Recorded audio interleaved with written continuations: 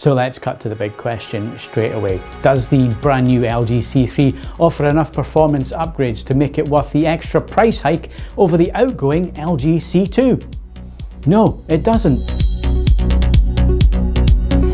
Hello and welcome to another video on AV Forums. I'm Phil Hinton, the site editor, and I'm a fully trained and qualified ISF and THX calibrator with over 20 years of experience. In this video, we're going to take a look at the brand new LG C3 OLED Evo TV.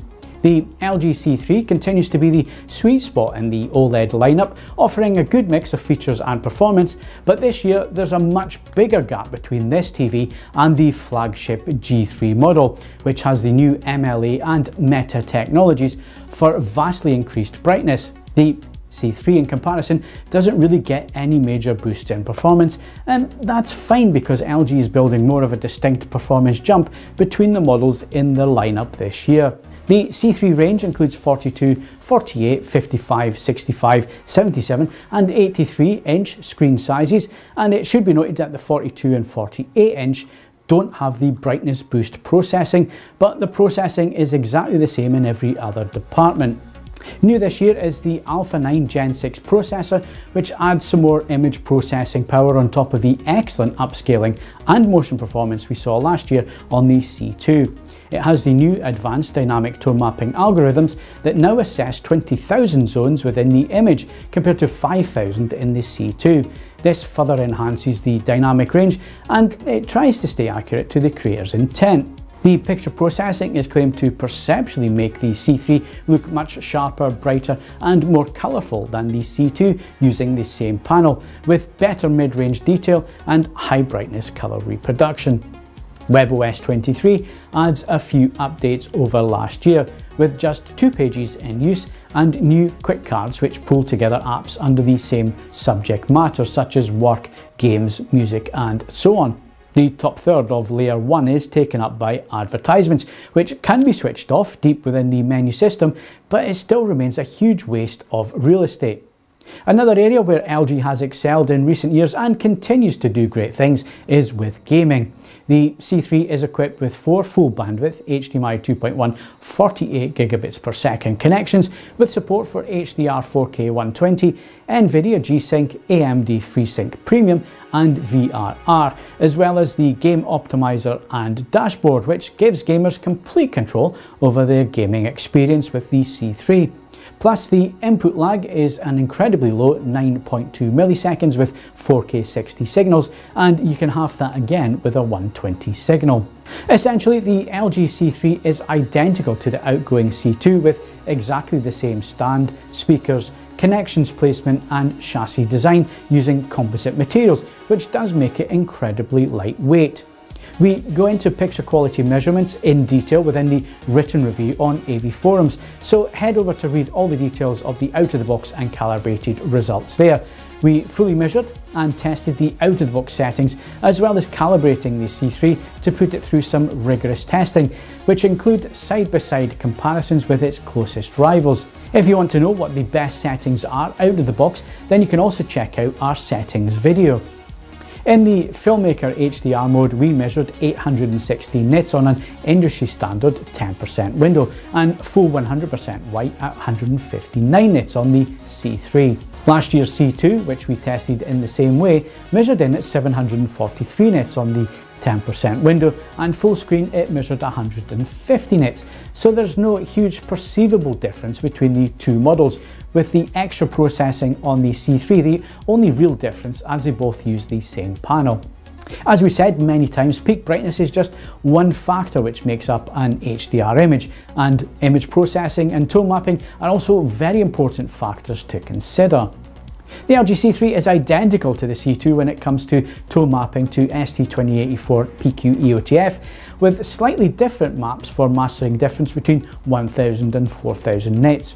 With 1000 nit master content, the tracking is accurate up to the standards to the peak brightness limit, where the set then hard clips. With 4000 nit mastering metadata, the C3 also applies a slightly different map that rolls off more gently and tries to preserve peak details and scene APL as it does so. HDR wide colour gamut performance is also excellent to the DCI-P3 spec within Rec 2020, and we measured 2020 coverage at 72% XY and 75% UV, with P3 coming in at 98% XY and 99% UV. Again, we go into the picture measurements and comparisons in much greater detail within the written review for those who like to nitpick through the data, so head over to AV Forums for that. In terms of picture quality, the LG C3 offers superb performance in almost all areas. Starting with screen uniformity, when displaying a 5% brightness window, there were some faint vertical bands seen when viewing in a pitch black room, but this wasn't seen when viewing actual material in dark scenes within dark viewing conditions, so it's nothing to worry about. The C3 was also very clean at other brightness levels, with no signs of dirty screen effect or vignetting, and we saw no colour shift at all across the screen surface. Video processing on the C3 carries on from the C2 with superb upscaling of lower resolution content to the native resolution of this panel. There are no signs of edge enhancement or ringing to fine edges, and the detail retrieval is excellent with no visible artifacts present. The new Alpha 9 Gen 6 processor really does have the power to provide superb upscaling and other video processing tasks.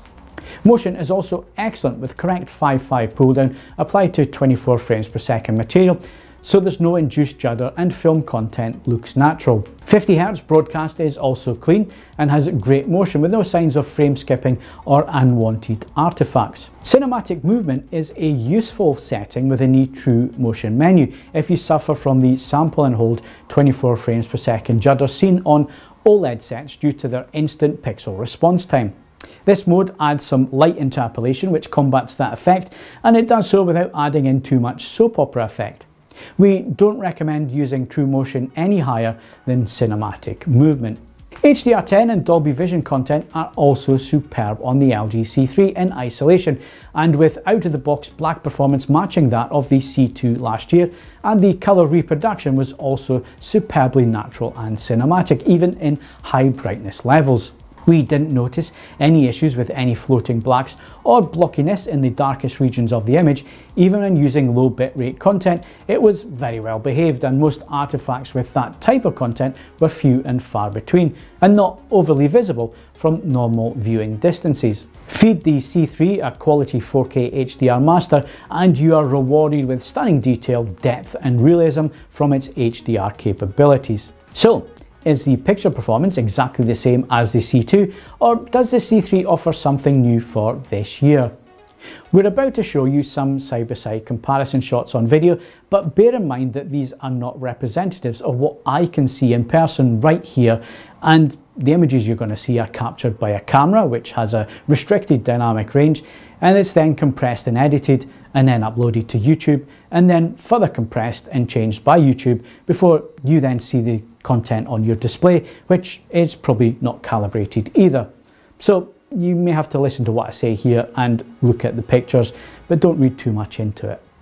There really isn't much in the comparison between the C2 and the C3. For the vast majority of our testing, we saw no difference in image quality. Both were set to the out-of-the-box filmmaker mode for SDR and HDR content, and this was through an HDR10 compatible splitter. There was a slight difference in the tone mapping on the LG C3 with the new A9 Gen 6 processor applying a little more brightness and dynamic range in the image, and some scenes you could just make out a little bit of a difference, but it wasn't huge. With the vast majority of our testing, the differences were just not that great, and they were certainly not night and day. So the result, the C3 wins by a whisker, but it's not worth the difference in price point in my opinion. And what about the other competition? We had to use the 65-inch Samsung S95B that we own, as the latest 2023 models are not yet available in the UK. Again, both these screens were set to the out-of-the-box filmmaker mode. The main difference is the OLED technologies used, which means each has a slight difference in the colour of white. The Samsung QD OLED is magenta tint, and the LG WRGB panel has a cyan tint. This is very noticeable when side by side and a result of how the technologies then create an image. This does carry through into how the images look in comparison, with the LG looking cool and the Samsung appearing to be warmer in colour tone and whites. Skin tones look similar, with the Samsung just looking a smudge too red. Blacks are stronger on the LG due to the use of a better screen filter, and the Samsung looks slightly grey when there's some ambient light present in the room. The C3 has the better image processing and upscaling, with motion looking just that little bit better in comparison to the S95B, but the margins really are tight. There's also a slight uptick for the Samsung with colour reproduction in brighter scenes, but again, this is not a night and day difference that some commentators on YouTube would have you believe. So for the result, it's probably fair to call it a draw. For colour reproduction and white point, the Samsung looks a whisker better, but for everything else, including blacks, image processing and motion, the LG edges it. But the Samsung S95B is significantly cheaper at this point in time, being an outgoing 2022 model. Next, we had to move the sets around so the C3 flips to the other side of the screen, because we're now using the Sony A84L or A80L against the LG C3, and it has much wider feet, which didn't quite fit the way we wanted it on screen. For this testing, we used the custom mode on the Sony and filmmaker mode on the LG C3. These two are certainly major rivals on paper, and as soon as we started testing, it was obvious to see the Sony image manipulation and differing white point in custom mode made it stand out from an accurate image like filmmaker mode. Whites actually looked better on the LG, with more natural skin tones and natural colours. Otherwise, both offer very similar picture processing, with LG really closing the gap on what was once a Sony stronghold. Indeed, we saw nothing that the Sony was doing that the LG just didn't match for upscaling and motion. So moving on to the result, once you add in that the LG C3 has better connectivity for gaming, more accurate out-of-the-box image quality, brighter and more punchy HDR10 performance, and video processing which now pushes the Sony, we have to say that the C3 would be our choice, and it will ultimately be cheaper in the next few months as Sony prices tend to stay artificially high. So let's wrap this up. If you want more detail and you want to get stuck into all the tests and everything else, then head over to AV Forums and read our in-depth review of the LG C3. Once again, the C-Series model in the LG lineup offers excellent all-round performance and a good mix of features, picture quality and gaming credentials. The C3 continues what's gone before, and the upgrade from the C2 model is not huge, but then why fix something that wasn't really broken? There is slightly more brightness on offer thanks to the Alpha 9 Gen 6 chip. Like last year, the video processing is now some of the best on the market for upscaling, detail, smooth gradation and motion. But if you don't need the slight increase in brightness, the slightly better processing, or the newly designed WebOS and quick menus, you could pick up the 2022 C2, which is almost identical performance-wise, for close to £1,200 less at the time of this video review in May 2023, comparing 65-inch screen sizes. We've no doubt that the C3 pricing will also follow the same course over the year that the C2 has, so the choice, as they say, is yours.